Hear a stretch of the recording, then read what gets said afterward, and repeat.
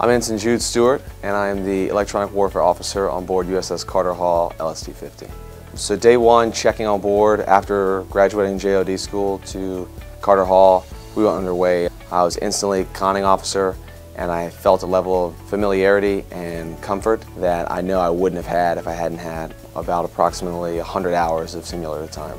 So we didn't have to spend a lot of time getting the basic standard commands or ship handling procedures.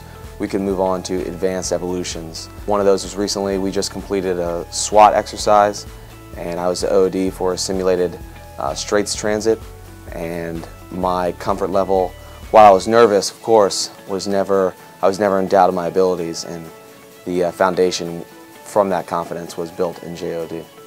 I definitely owe a lot of my success to the teachers and instructors at JOD. They were awesome.